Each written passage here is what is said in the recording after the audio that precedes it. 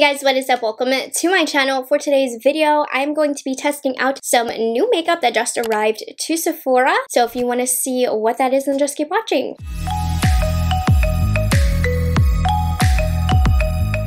Hi guys, if you're new here, my name is Morgan. I am a product knowledge enthusiast. I just love knowing anything and everything about all the new makeup on the market, sharing my thoughts with you guys. And Sephora is like a heavy hitter for me. I try and cover as much of the new arrivals at Sephora as possible. So there's a lot of things that recently came out, like kind of piece by piece, where I wasn't interested in doing a whole dedicated review on, but I was having FOMO. Like I needed to know how the quality of these new products work. So that is what this video is. I have 4 stars of the show today. I'm gonna try out the new Fenty Beauty Bright Fix Eye Brightener. I'm gonna try out the ABH face palette right here. This one I really was not interested in, but I needed to know why it was so expensive. I picked up the Huda Beauty Light Glow Obsessions, and then also a Huda Beauty lip cream. This one's a little bit older, but I was curious about it. I had to try it out. So that's what this is. 4 reviews, 1 video. Obviously, I'm wearing all the products right now, so let's get into it. All right, you guys, so the first product that we're gonna dig into is the Fenty Beauty Bright Fix Eye Brightener. So this is $25. It just recently launched on Sephora,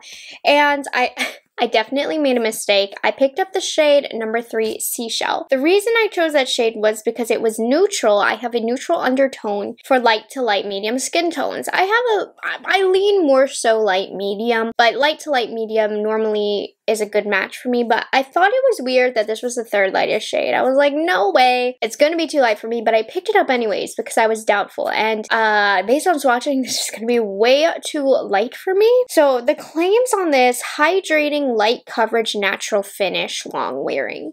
So it's supposed to brighten, which I guess is why it's so light, but I don't like under eye brighteners. That's my problem. I don't know what I was thinking. I think it's important to have a shade lighter, like 1 shade lighter than your natural skin tone. It shouldn't be the exact same color as your foundation, just for dimension, but I don't like too bright of an under eye. I don't know why I made this mistake. But anyways, since it's such a light natural coverage, I wanted to do a light natural coverage foundation. So I do have the Chantecaille Future Skin Gel Foundation underneath. I mean, you can't get more skin-like than this foundation. Like, you can see my imperfections, but it is what it is. Like, nobody has perfect skin unless you do, and in that case, good for you. So here's what it looks like.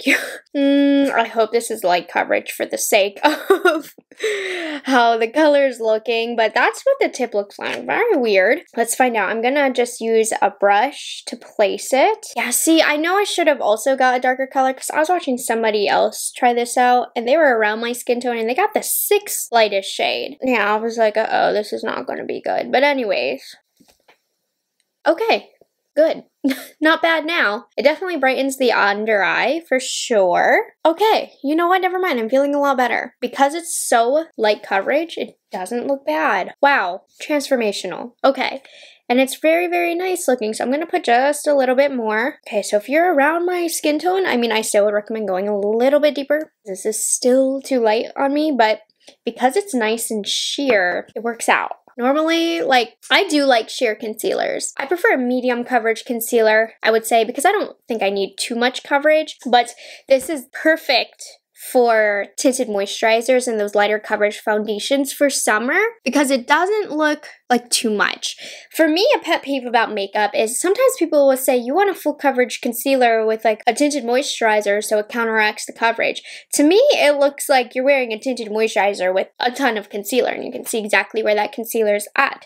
So this guy is going to be perfect for the summer months when you're wearing something lighter like a tinted moisturizer because it gives you that brightness and it gives you just a touch of coverage without looking like, oh, she has concealer. Like, I don't know, that has always looked weird to me. Don't knock a light coverage concealer because it's perfect for a light coverage base. I'm very impressed that it gave a little bit of coverage. Like I said, dark circles aren't my enemy. I don't have really bad dark circles. They're there. I'm a tired girl. They're there. But it did just enough to make my skin look a little bit brighter, a little bit more lifted, and the shade wasn't as scary as I thought it was going to be. So I don't think you need to be too picky with the shades because it is quite sheer. It's definitely a light coverage, and if you do want more coverage, I would recommend using something like an under eye corrector underneath. Charlotte Tilbury has a really great one. Becca, before it sells out, is a really fantastic one. I like this so far. I'm gonna very, very, very lightly powder, in case you're wondering. And you know what? Let me, just for the sake of evening everything out, a lot comes out at once.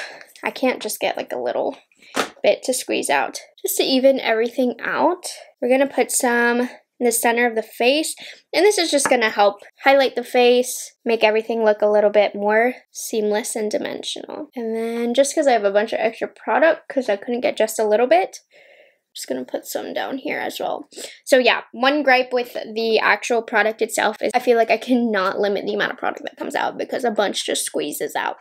But that's like a minimal thing. You can see how this looks on the face. Honestly, if you can get a good color, this might be pretty all over the face. So obviously I haven't powdered it or anything, but I think it's just a really nice flattering concealer. Honestly, if any of you guys have any teenage daughters who are starting to get into makeup, this would be really good for them. Okay, I'm gonna finish the rest of my face, get it ready, and we'll move into the next couple of products that I have. I zoomed in a little bit closer so that you could see things better. I just went in with just a touch of the Charlotte Tilbury translucent setting powder, just put a very light veil over my skin. That's just what I prefer to do in my typical makeup routine. And we're gonna move on to the next product, which is from ABH. And I was not going to pick up this product, but ultimately when I was placing my order of other things, I got curious because the price on this I thought was very, very high. And I was like, why is it $60? So we have the ABH face palette. So they recently launched a face trio in 3 different shades. Now on Sephora, there's the first 2 shades, and then on the ABH website is where you can get the deepest shade. Obviously, I'm on the lighter side, so I picked up Italian Summer, which is the lighter shade. So this is made in the USA. Here's what the packaging looks like. It's not luxe or anything, but it is definitely high-end packaging here. It feels very, very sturdy. So here's what the Italian Summer looks like. You do get a small mirror in here. And yeah, I wasn't very interested in this palette because it looks boring. How many face palettes do we need like these? I already own a lot. So I swatched them before, and I must say, they do feel rather creamy. Very, very high quality is what the texture of these powders feel like, as opposed to the next product that I'm going to talk about. So we're going to use all 3 of these on my face today, and they look very pretty, I'm not gonna lie. The blush, you can see, has a little bit of a sheen in there, very, very subtle, so it's not gonna be completely flat. And I'm happy I ended up with this shade instead of the medium shade because this bronzer looks kind of dark now. Okay, so I'm gonna use my Tom Ford P22 brush. I did spot clean it. I'm gonna go in just a little bit. I feel like we could get too much product with this if I'm not too careful. And plus, since I don't have a lot of coverage, lighter is better. I think if you're very, very fair, this might not be the palette for you because this bronzer is a little bit dirty on me. It looks a little bit accentuated because I don't have much coverage on my face, but this bronzer is just a bit too deep for me. And I know a lot of you were happy that ABH came out with 3 separate face palettes, but I must say this bronzer is quite deep for me having more of a light medium skin tone. Regardless, like I was gonna get the lightest shade. There was no need for me to get the medium shade.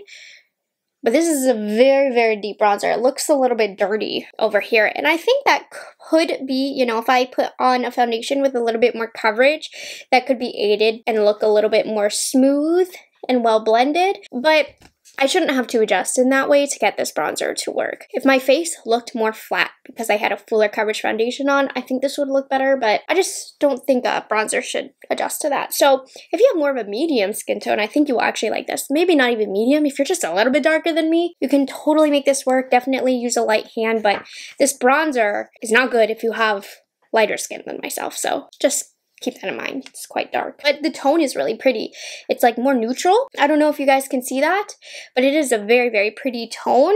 Just a little bit too deep for me. Now we're gonna go into the blush. This is like a peachy pink kind of corally blush. Definitely a color that I lean towards a lot. It reminds me a lot of one of the first blushes I've ever owned from MAC. Anyways, I'm using a blinged brush, F14. It's an angled blush brush, and you can see there's a little bit of kickback here. Yeah, I mean, this is a gorgeous blush. It's blending on beautifully, pretty easy to work with, very natural color. Now, I've never personally tried an ABH bronzer before, so I can't speak of how that compares. This is a little bit more creamy. I feel like the previous blush formula I had tried from ABH. Now, I've never tried their individual blushes. I don't even know if they had individual blushes, but I have a blush trio from ABH. It's quite an old product, and those definitely feel drier. And I thought they did have a nice blush formula before, but these definitely have a little bit more creaminess and hydration to them. And lastly, I'm going to do the highlighter just on one cheek because we do have a highlight palette that I'm going to talk about next. So I'm going to take a Kaleidos H1 brush, excuse me. We're just going to see how this looks on this cheek. Definitely is not like the Amrezi highlighter, if you have that one. That one is more slick on top, kind of like a gelée formula. This one is a powder highlight formula. It's not too shiny, which is nice. It doesn't have a metallic look on the cheek. It actually blends in really naturally. Taking a closer look, it almost has a pinky hue to it. A little bit more golden, maybe that's the blush peeking through. But overall, I mean, the three definitely have cohesion. They definitely belong in a palette together. My only kind of flaw here is, I think for this being the lightest shade, the bronzer is a bit deep. But, I mean, hey, that's the opposite of the issue that's been happening, so just depends. Just be aware it is quite deep. I think $58 for ABH is definitely steep for what they typically launch. I will say these powders do feel like higher quality than I've ever dealt with as far as ABH. They just feel more creamy. Something about the formulation is a little bit more expensive feeling comparing it to some of the luxury formulas that I try. Do I think it's worth $58? I personally don't, because I don't find the colors to be innovative, nor do I find the formulation to be very innovative either. It's nice, and I can definitely see why somebody would want this. It's nice to have all in one, have a really great formula, but to me this isn't something that I would say is a need for my viewers. That's kind of my thoughts on this. It's definitely really nice, but I think $58 is a bit steep. Had they added more colors, you know, I think for 3 colors, only 1 use of each product, it's a lot. I think it needed to be a 6-pan palette to make the price worth it. Let's move on to the next product. We have the Huda Beauty Mini Glow Obsessions Highlighter Face Palette. This one also has a light, medium, and deep skin tone option. And you can see the packaging. It's a face of Huda. She looks like the Statue of Liberty to me here. It's fine, I don't care having her face on there, but it's just funny to me. This guy's made in China, and just speaking on what I know from the formulations that she launches, I find that her formulas made in China don't normally match up to other formulas that she has, which she typically goes to Italy for. But that being said, this is $29, much more affordable than what you're gonna get with the ABH. Obviously, they're different because this is a highlight palette, but in terms of price, I mean, this is much more affordable. So you get 4 highlighters here. I'm trying to see if there's anything worth mentioning. I got the light. This is for fair to medium skin tones. I can definitely see this working with that array of skin tones. It says it's a highly pigmented face palette that features 4 flattering shades to blush, low light, and highlight.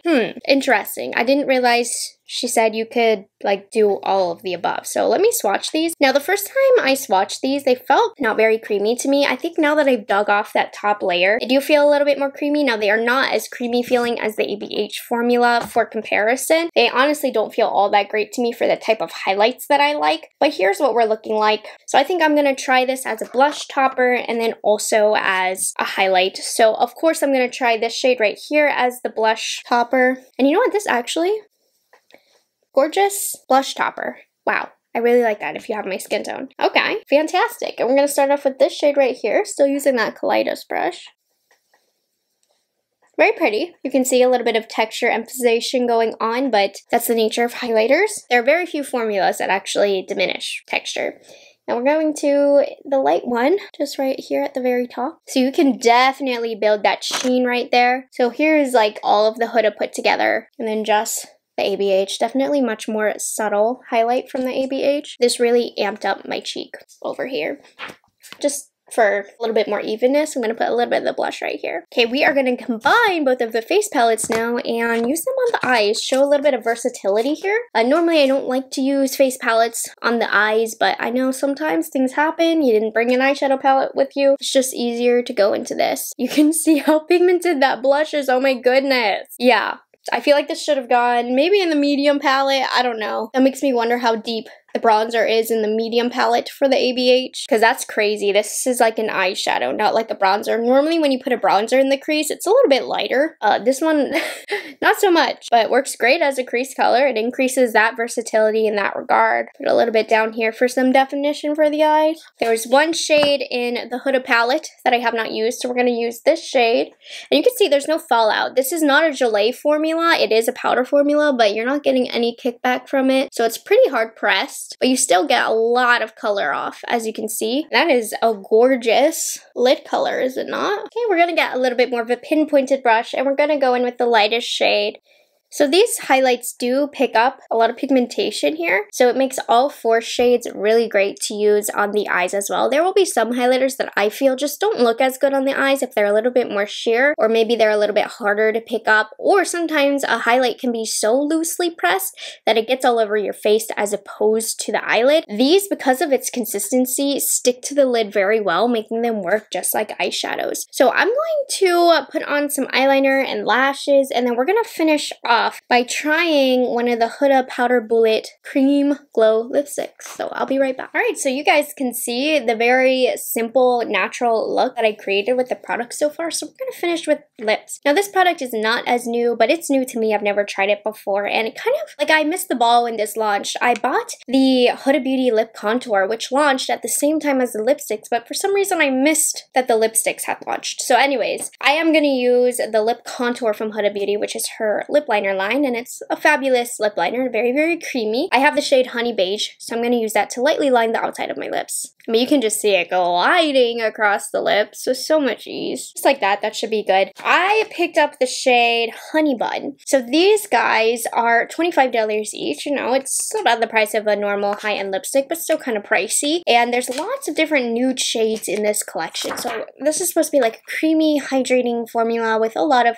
pigmentation. It's just a cream formula, really. So this is what the packaging looks like. Very cute. It is plastic, but it looks nice. It feels nice. I'm trying to see, where are these made? These are made in Italy, and the Honey Bun, again, is the shade that I have. Has an 18th month shelf life. Most of the time lipsticks will have like a 12-month shelf life, so this one's a little bit better. Let me swatch it for you, I suppose, right? We can see what the color looks like. Just like a nice pinky nude color, and let's try it out. Definitely a cream formula. You can see I went over a couple of times. Let me just show you on site. So I would suggest actually building up. It's not a super smooth cream formula. It has a little bit of drag as you apply it to the lips. That's going to help with wear time, so that's not a bad thing, but you can see the shine. I mean, this is a great everyday lip color. If you like nudes like me, gorgeous color. I mean, it's nothing extraordinary lipstick-wise as far as formula. It's a nice cream formula. It feels really good. It feels a little bit thicker than I would like, and it takes a bit more building up than I would like, but it's not that hard to put it on, so that's me being extra picky. Alright guys, so let's back it up. Or bring it forward, but you can see the look better this way. Here's how we're looking. So overall today we created a pretty natural makeup look. I have to say I'm not in love with anything that I tried today. I don't think there's really anything in this video that I feel like you need to absolutely run out and grab. Start off with the concealer. This is the one that surprised me the most. I was sure I wasn't going to like it, especially with the color that I chose, but I'm pleasantly surprised. I think this is actually probably my favorite thing in today's video, just because I feel like it's going to be so useful this summer for those of you who like lighter coverage. This is the perfect product for lighter coverage makeup, and it actually very much blurred my under eyes as well. It reacted very nice with that setting powder. I think overall it looks really, really good. So scratch that. I take that back. I really like this. It does brighten, it does blur. I don't necessarily know about hydration, but it definitely didn't dry out my under eyes. So this really does seem to do everything that it claims, and probably a product that I normally wouldn't grab for, but it does everything it's supposed to do. And if you feel like you have a purpose for this, you feel like this sounds like it's made for your type of makeup application, I definitely recommend this one. This one's really nice. Now, the more that I think about it, if you're my skin tone, I don't really recommend the ABH face palette. I mean, it's fine. The quality is really, really nice, but for me, the tones in here aren't perfect, but that's just a personal thing as far as your skin tone. I just find the bronzer to be really too pigmented and too deep for me, but as far as the formulation, everything is really creamy, but I do think $58 is very, very steep for what you're actually getting. This is not an innovative product. There are plenty of face palettes that are trios such as this, all on the market that's been around for many, many years. So while the formulation's nice, I don't know, it's a luxury price, and I feel like I'm not getting the luxury experience with this, so it's not worth it for me. I did like the highlight palette more than I thought I would. I used this once before today's video, and I was like, I don't really care for it. But today, I actually ended up liking it more for the kind of formula that it has. The first time I wore this, I didn't like the consistency of this. I didn't like how the texture was almost sticky, but I've actually learned to appreciate that today because I feel like this formula adheres to the eyelid really well. So while this is a highlighting palette, I mean, I used it today for some versatility. It gave me a nice blush topper, it gave me a really nice build of highlight as well, and it stuck to the eyelid really well. So this is going to work awesome for eye shades also. So $30, this one I definitely think is worth the price, and I do like it. Like I said, I don't love it. It's not the most amazing highlighting glowing palette that I've ever used, but I think for $30, it's really, really nice. So I do enjoy this. I don't regret picking this one up. Lastly, again, this is the older product, but I do like the Huda Beauty lipstick, and I will say, while the formula doesn't completely wow me, it's a really nice formula. What wows me about this are the colors. So while I only picked up one, every time I've seen a person use these lipsticks, I've always loved the colors. They always look so amazing on everybody. So I think her range of colors in here is really what stands out, and I haven't seen any of the colors look bad on anybody. In fact, the colors look so good that it encouraged me to pick this color up. And there we have it. That was me testing all of the new makeup at Sephora that I did not get the chance to do an individual review of, and I hope you guys enjoyed this video and found it helpful. If you aren't subscribed to my channel already, I would love it if you would consider taking the time to do so, and I will see you all in the next one. Bye guys, have a good one.